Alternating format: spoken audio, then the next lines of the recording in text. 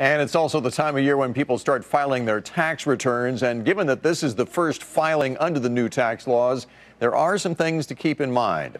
Here's Sharon Epperson. If you're used to getting a big refund, you may be in for a big surprise.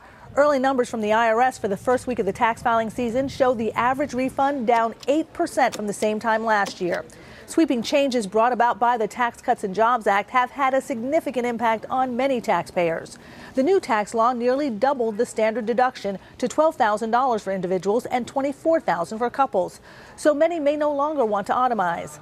Under the old tax law, an estimated 46 million taxpayers itemized their taxes, using a variety of deductions to lower their taxable income. Under the new tax code, that number is expected to drop to just 18 million because many widely used deductions were either capped or eliminated altogether. If you're worried about your tax bill, there is still time to get a break. You can put money in a traditional IRA or individual retirement account for 2018, up to $5,500 or $6,500 if you're 50 or older.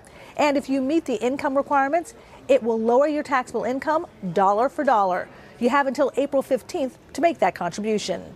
And to avoid any tax surprises next year, do a paycheck checkup to make sure your company is withholding the right amount of federal taxes throughout the year. Grab your most recent pay stub and tax return, then use the IRS withholding calculator to check the amount is correct.